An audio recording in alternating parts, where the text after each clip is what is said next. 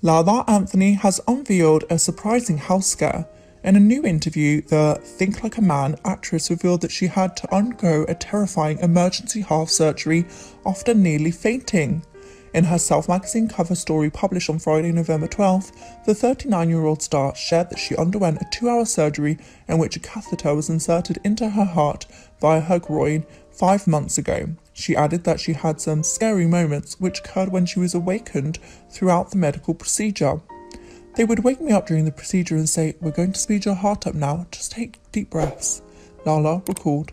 "Those doctors were just so incredible, but it was a terrifying experience." Lala also shared that her doctors first prescribed her medication, but she often didn't take it because it left her feeling drowsy. Eventually, the power alum needed to undergo a cardiac aberration surgery on June 1st after she got lightheaded, began sweating and turned pale.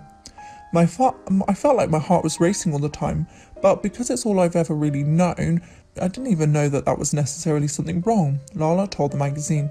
"I just thought, oh, you just feel your heart racing sometimes because you're working too much, you haven't slept, you're stressed."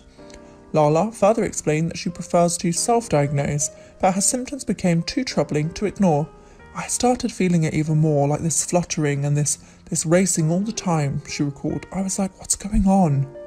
Lala's electrocardiogram revealed that she was having about 25% more heartbeats over the course of the day than the average person.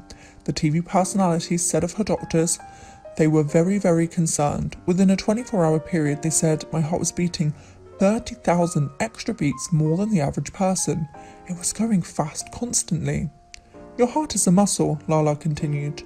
Carmelo Anthony's estranged wife explained further.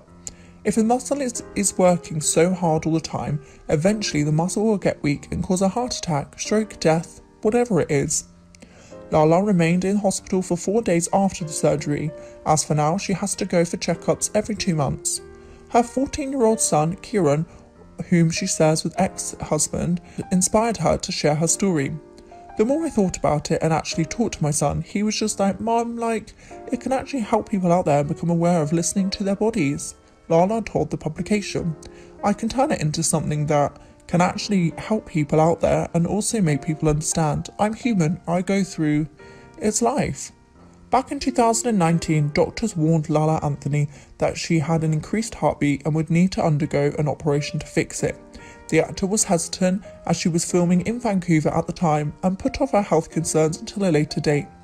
Within a 24-hour period, they said, "My heart was beating 30,000 extra beats more than the average person," she told Self.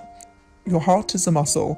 If a muscle is working so hard all the time, eventually the muscle will get weak and cause heart attack, stroke, death, or whatever else it is."